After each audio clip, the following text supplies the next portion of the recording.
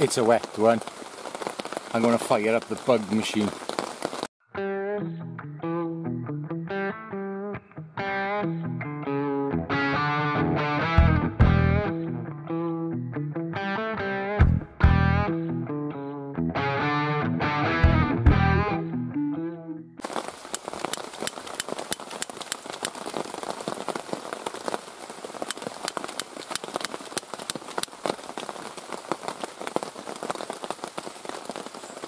It's on. I basically just got here. I put the roof up straight away and I thought the midges are going to be out because it's warm and it's damp. So the bug machine is being fired up. I haven't got any repellent on me, but we'll see how well this works now today. This is the perfect opportunity. Welcome to the wet, soggy woods. And as you can see from the thumbnail, today's video is all about a cheaper alternative to cutting tools. Now if you follow me, you know I'm a knife maker and I'm a complete knife nut. And I often buy knives, try them out. Some I keep, some I sell. But I am a big fan of Mora knives. And for the money, you just can't beat them. And recently I've had a lot of messages come through from people asking advice about first knife, sharpening, that kind of thing. And my advice for a first knife, especially if you've never walked in the woods before, is to buy a Mora. Even if you've got plenty of money and you can afford a £200–300 custom, there's no point starting off with one. Buy a Mora, learn to sharpen it, then when you're into the hobby, enjoy yourself, spend a fortune. Great, I do, I don't care. But I think it's sound advice. Get a Mora, or two, or three, because it's cheap enough. Practice your sharpening, practice all your techniques, get them down, and then you'll know exactly what kind of custom you want, what kind of grind. My grinds are steep. Somebody like Jacklo got a very fine grind. We're all different, do things a different way. Well, the first knife I'll show you now is the Mora Robust. I highly rate this knife, and I actually watched a video last night of Lonnie, fan of Bushcraft and Survival, who is a cracking guy and well worth watching. And he always uses Moras, and he was using this particular one. And he knows his stuff. The only thing I've done to this knife is squared the spine off, and I've sharpened it to a 0 because it does come with a micro bevel. They're basically meant as a tough knife. Smash it through logs. You know, carpenters use them in Sweden and they're easy to sharpen with a micro bevel, but I don't like micro bevels, so it's gone. But there's nothing wrong with you keeping a micro bevel. Second one is the 510. And basically that's all I've done to this as well, is sharpen it to a 0, although this does come with a 0. And I've squared the spine off. Put a bit of tape on it, because if I put it down, I can see it. No point, you know, really going to town on something like this, because it's about a 10 now. Sheath, I've taken the plastic bit off, and I've just got some paracord on there, and some tape, just so I can see it. Axe wise, now I don't actually have a really cheap axe to show you, but I do have this, and this is, I'm sure this is the Husqvarna forest axe. Now, I have spent a bit of time on this. I've made a nice sheath for it, I've slimmed the handle down, and I've reprofiled the grind. This has now got an almost mirror polished convex on it, where it did have a really rough V-grind. But this thing was sub £50. Now, for an axe that will last you a lifetime if you look after it, I don't think £50 is a lot of money. Bahco do various axes, but you will find they're a bit heavy and a bit cumbersome. But I thought I'd try this one out, and in previous videos it's worked just fine. I prefer a heavier head for splitting and for chopping in general, but for the price, this is great. And if you can get your hands on one, the Swedish Army axe is another good one. But they're very difficult to come by these days, and they're probably not as cheap as they used to be. Saw wise, I've got a bahco bow saw, which is a 21 inch, which I've had for about 20 years. Like all my videos, I'll start off by lighting a fire. Now, seeing as the weather's pretty horrible today, I could use all these tools now and spend probably about half an hour to 3/4 of an hour prepping wood, making feather sticks. But I'm a prepared guy. And under this tarp, which usually stays on the floor, I have a nice supply of feather sticks and split wood. Be prepared. Next fire mentality. The only thing I do need to do is make some small splits. I'm going to bring my chopping log under the tarp, and I'm going to use the Mora robust, split some down. Then I'm going to light the fire. One thing about lighting a fire in the rain, when it's raining, the pressure is low. Don't even think about lighting a small fire and trying to feed it. You want to light a big fire quick, because it will not draw like if you've got high pressure on a nice day. On a nice day with high pressure, it'll draw. Today, wet, damp, it'll sort of sit down, and the smoke will sort of sit. So you need a good old flame. Get that going quick. All the kindling off the trees is wet because it's rained since midnight last night. So I need to split some wood.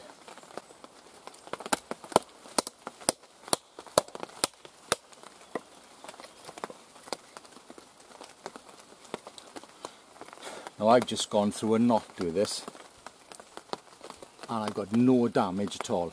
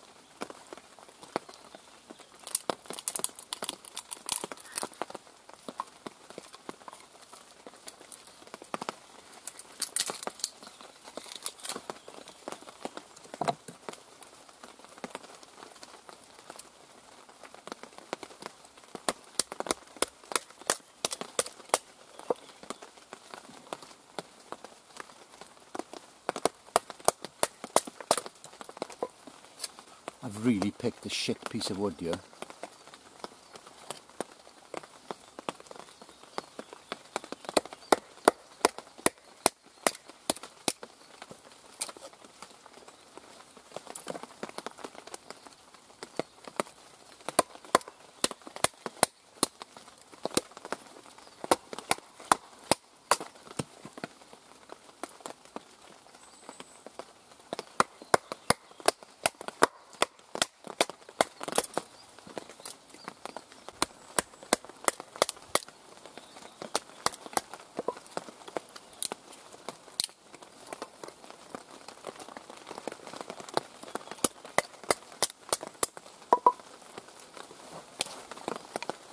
I have my pile of split wood. Took about 10 minutes and the pieces were rather knotty, and to be honest with you, the wood in the pile here that was quite big was meant to go on in one piece, not to be split, because there was knots in it. My fault, should have just gone and sawn another piece. But they're done.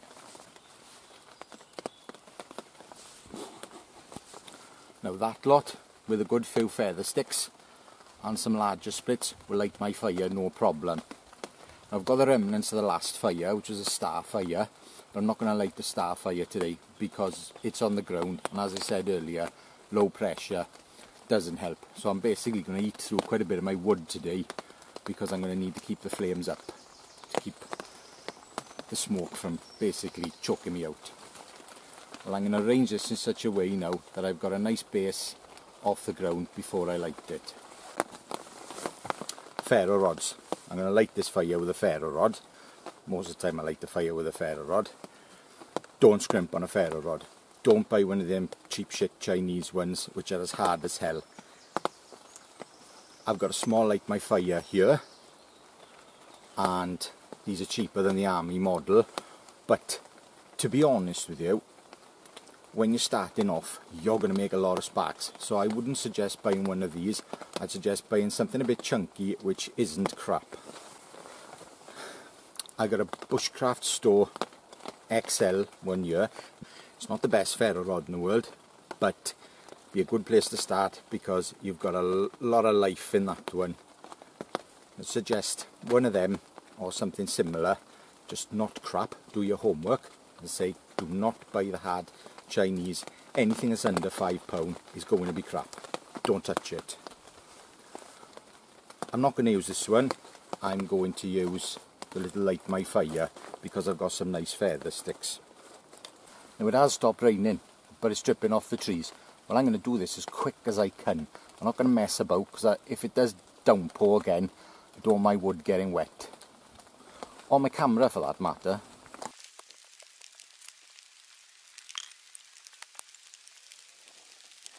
I've got 5 decent feather sticks and I've still got another 5 under there in case things fail. Always have extra. Don't put all your eggs in one basket. I know some people say, oh, use them all, you got more chance. But seeing as I got plenty, and I'm going to use the little striker just to prove you don't need to square the spine.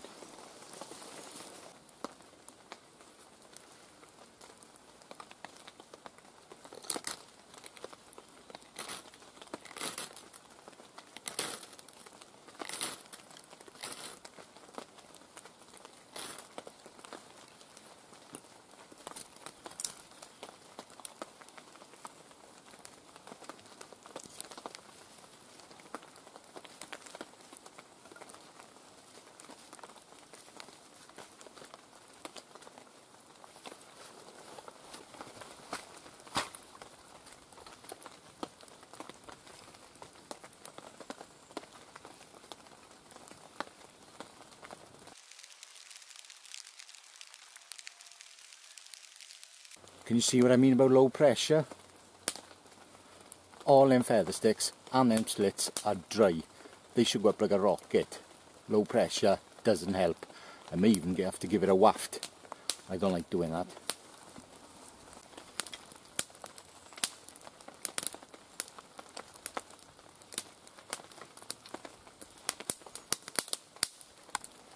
I didn't need to give it a waft. It was fine. You see I'm using a crisscross fire, which is definitely the best method when it's wet, low pressure. At this point now I could stack some wet stuff on top, and by the time the flames get to it, the smoke will have dried them out.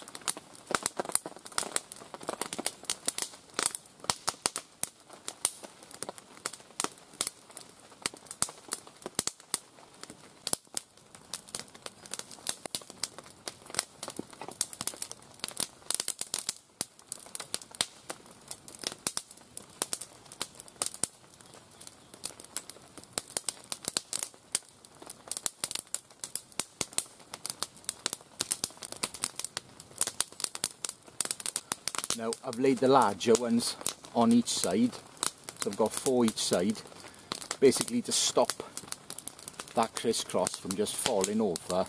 They're supporting it, and when they burn down, they come together and start a parallel fire lay. And if you know me, you know I like a parallel fire lay. Parallel fire lays, can't beat them. They're easy to turn into a crisscross if you need the flames to get back up. They're good to cook on because they're longer. You can get 2 pots on, and they warm you a damn sight better than just a mess. And now for a cup of tea. And I've got my Chinese pot now, something the Chinamen make okay, is these pots. Now, I've modified mine, and there's a few other people on YouTube, including Simon Bloke in the Woods. He modified one as well. And these are excellent pots for the money. £13, and you get a stainless steel pot to Mora's design, just a little bit smaller. That's going on now with some water.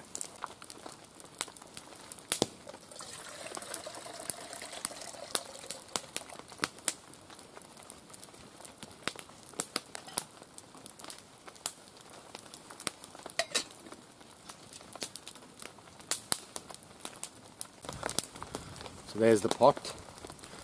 Now the water bag I'm using is a platypus water bag, and I think I've had it 16 years. And it's still going strong. But if you want a cheaper alternative to a platypus water bag or somebody else's water bag, just use a 2 litre pop bottle or 1 litre pop bottle, whatever. You know, they're free, just buy a bottle of pop.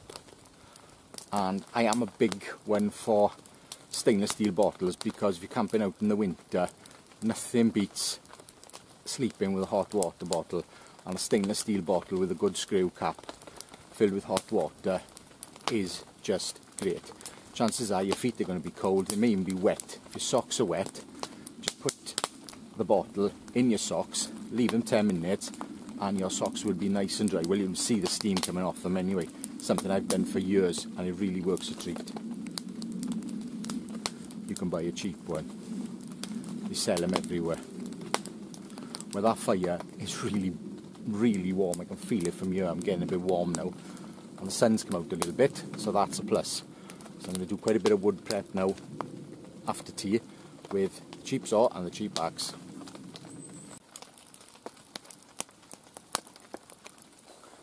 Well, thankfully the rain has stopped. Great. And I'm going to process some wood up now. I'm going to use this bahco saw.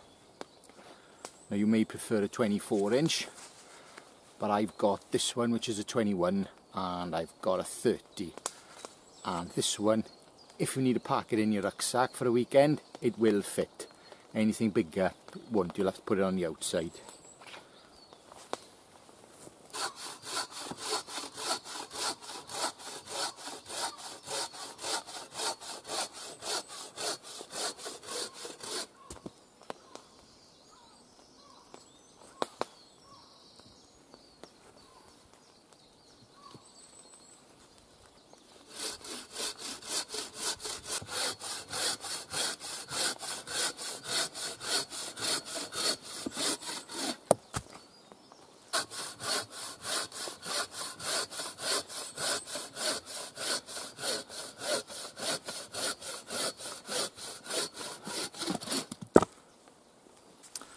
I think it can do with a new blade, but I gotta be honest, these are far more comfortable to use than the folding ones. The handles are just so much better.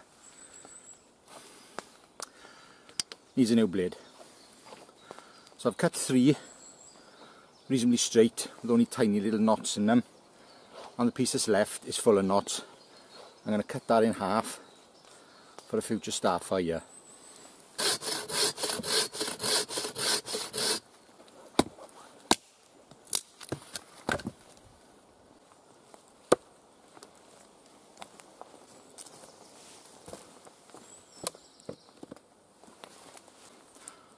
Bit of splitting.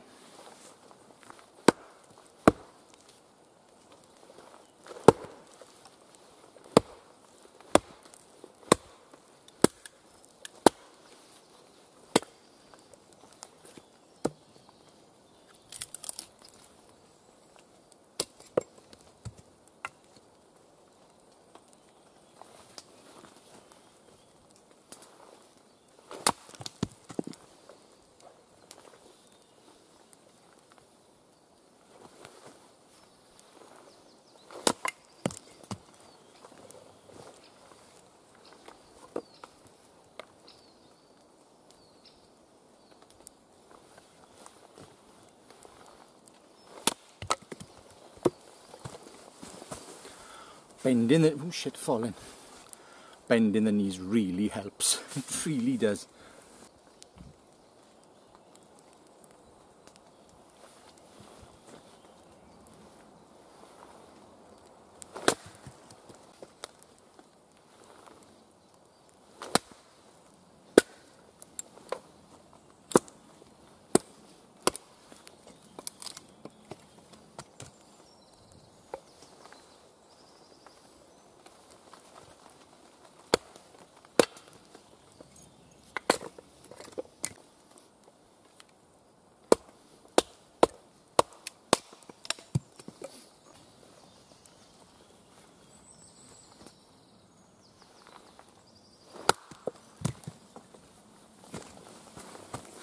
Now I don't know if you could see, but that time when I brought the axe down, as soon as it hit, I twisted it.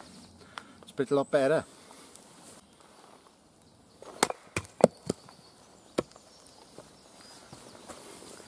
I don't often use that hit and twist, just in case it flies off, but it really does work well.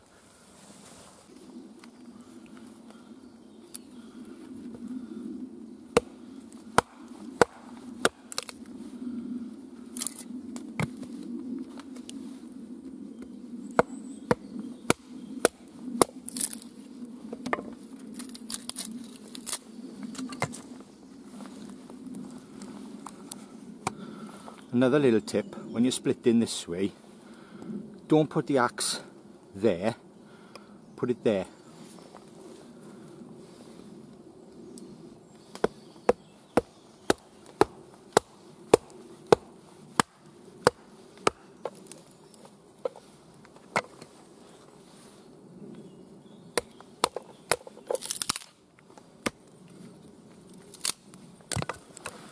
It will split easier and better.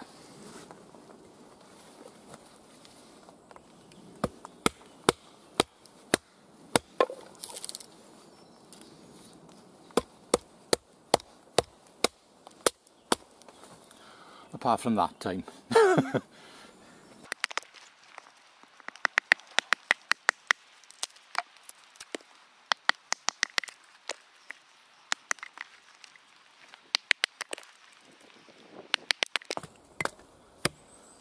That's a nice little pile of split wood now for the next time.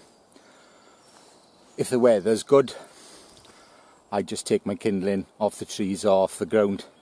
I know they say don't take it off the ground, but with spruce and pine and things, because of the shape, they tend to bunch up and they're not actually sitting in the dirt or in the water. Well, not the water, you know what I mean. But when it's wet like this morning, you got to do a bit of splitting and a bit of feathering. Let's go practice anyway. Now I'm going to have another cup of tea. Well, I've replenished my split wood for my next fire, and now I'm going to replenish some feather sticks. Now these are probably the straightest ones out of it. Unfortunately they are a bit short. For really good feather sticks, really could do with about a foot, but these will have to do. I made the decision to get as much as I could out of that log. I cut 3 down, whereas if I wanted to make perfect feather sticks, I'd have probably cut 2 out of it. But hell, they're going up on fire anyway. Well, I'm going to split these down now with a knife, and because I've already used the robust, I'm going to use the 510. And I'll probably use both to make feather sticks, just to show you how good these knives actually are. Unfortunately, I can't find the other batten, so I'll have to use my bigger one. And I was using it 2 hours ago. Odd.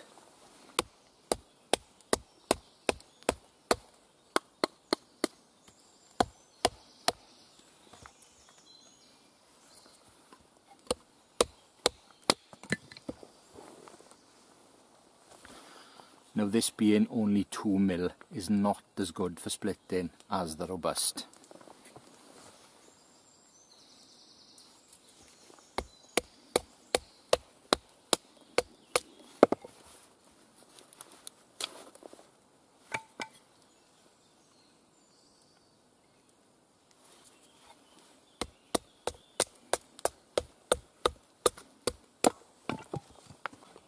Well, that was pretty easy, considering a lot of people think this knife is weak, because it's not.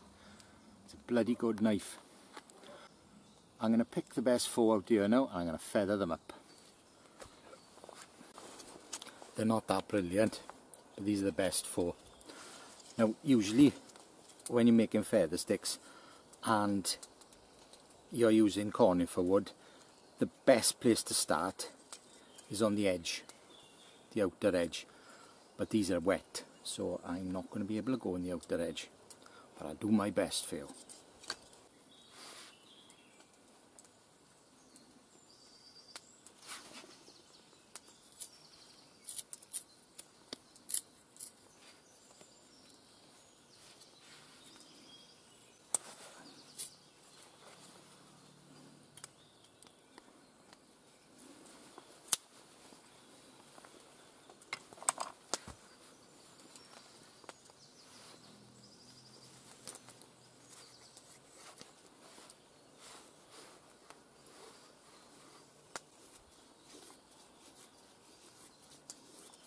That is the only thing with the Mora grind. It does tend to dig in, so that's more of a second stage feather stick really.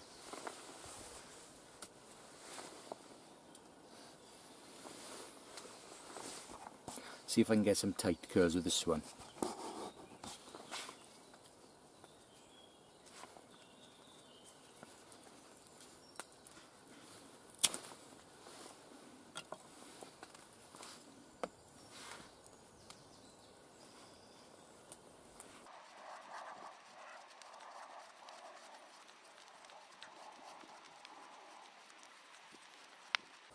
That one's a bit better, using the tip. I won't be surprised if the grind is a bit steeper on the tip. I'm looking at it, it looks a bit steeper. So yeah, fine curls, use the tip. Let's see how the robust does.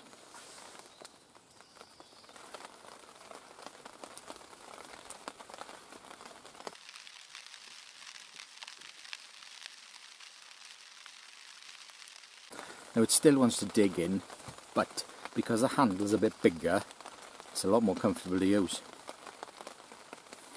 The handle on 510 is really small and slim.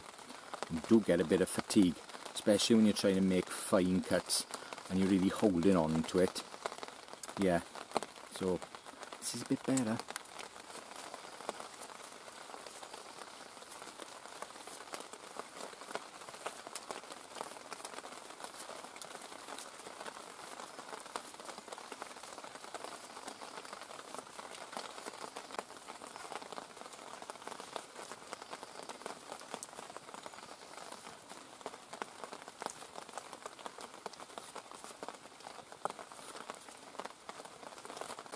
I just can't fault this knife. For the money, this knife is an absolute beauty. Now I know a lot of people prefer the companions, but I like a straight knife. I don't like that dip down on the handle. Nothing wrong with the companion, but I think for the money, that is the knife to get. And I do like a shorter blade. Well, I'm going to crack on now, make another one.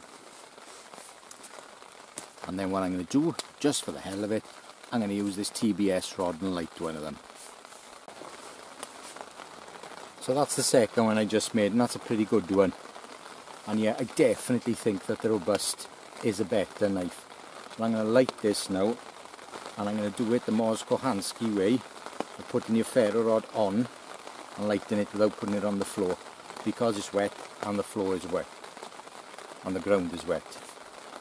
I shouldn't say floor, because I've been told that the Americans, when you say floor, think it's an internal floor, which makes perfect sense.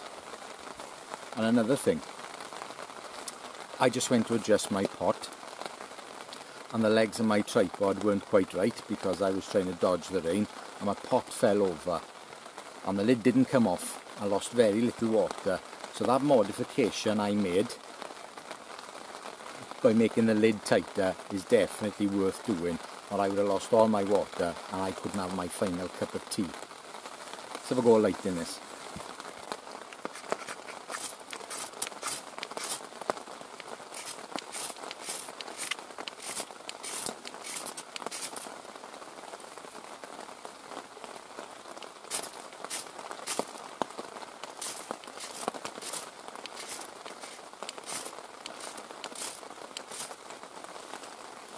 Well, you can see it's a bit damp.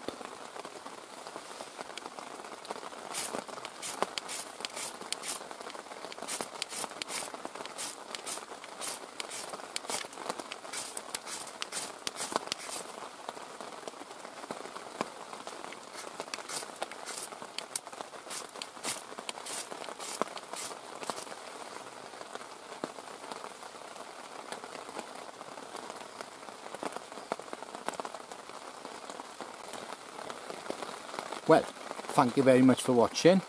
I appreciate your views, and please keep watching, and if you haven't already subscribed, please do so, because it really helps my channel. I know it's a bit of a pain when you've got like 100 subscriptions and you think, shall I put another one on? But please do, because it helps. Until the next time, goodbye.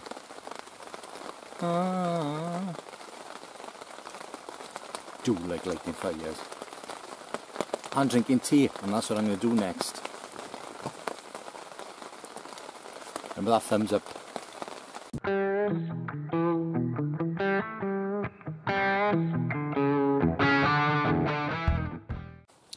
Well, I remember, this will go on the end.